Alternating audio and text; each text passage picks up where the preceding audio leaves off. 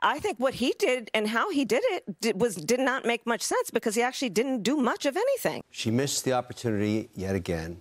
This thing is killing her, this border wall thing. What she should have come out and said, and she had that opportunity on Fox with Brett, is say, look, in the early days of our administration, we allowed a lot of people into the country that we didn't know much about. I own it.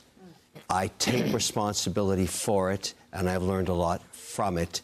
And for that mother who lost a daughter, I feel your pain, and I believe that it has motivated me beyond anything in my life to make sure this never happens again.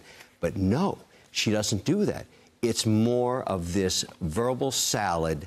She won't take responsibility. And when I have this discussion with her advocates and her proxies, even they admit behind closed doors, I don't feel any compassion on this issue from her. It's a huge mistake. Now, if I were advising her right now, I'd say, listen, stop with this. Own it. Show you care.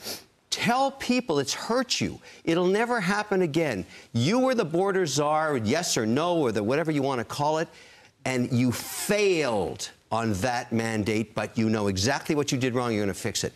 Can you imagine if she did that, how this would help her at this point? People could connect with her.